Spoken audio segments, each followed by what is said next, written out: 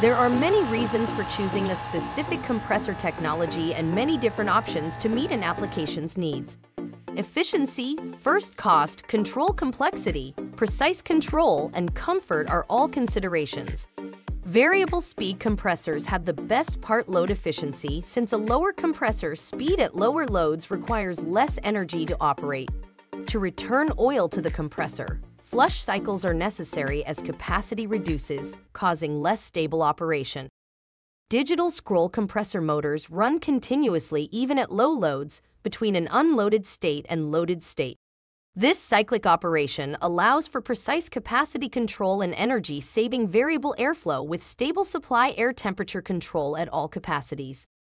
For systems that operate at full load conditions most of the time, the staged on-off compressor might be the best option because it has high full load efficiency and the lowest first cost. Two-stage compressor systems have a high EER and also a high IER, so if budget allows, the two-stage compressor is the better choice over a single-staged on-off compressor. Variable speed compressor systems are optimized for higher efficiency. Performance at part load conditions. Variable speed and digital scroll compressors offer very precise comfort control. Longer operating times, even at lower operating capacities, provide some humidity reduction and precise sensible control. Precise capacity control allows for energy-saving variable airflow application.